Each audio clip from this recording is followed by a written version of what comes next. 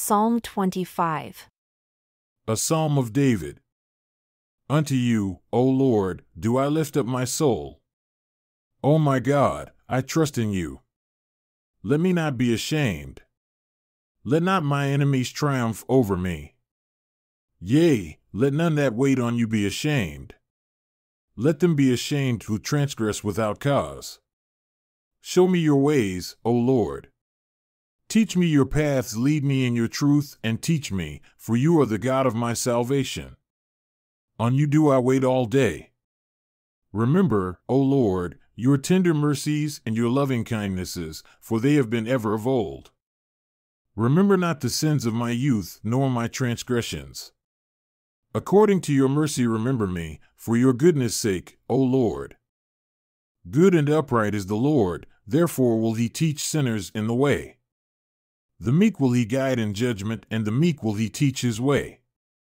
All the paths of the Lord are mercy and truth unto such as keep his covenant and his testimonies. For your name's sake, O Lord, pardon my iniquity, for it is great. What man is he that fears the Lord? Him shall he teach in the way that he shall choose. His soul shall dwell at ease, and his seed shall inherit the earth. The secret of the Lord is with them that fear him, and he will show them his covenant.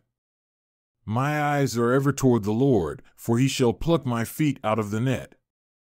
Turn unto me, and have mercy upon me, for I am desolate and afflicted.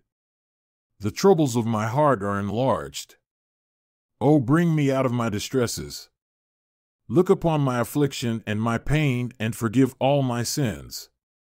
Consider my enemies, for they are many, and they hate me with cruel hatred. O keep my soul and deliver me. Let me not be ashamed, for I put my trust in you.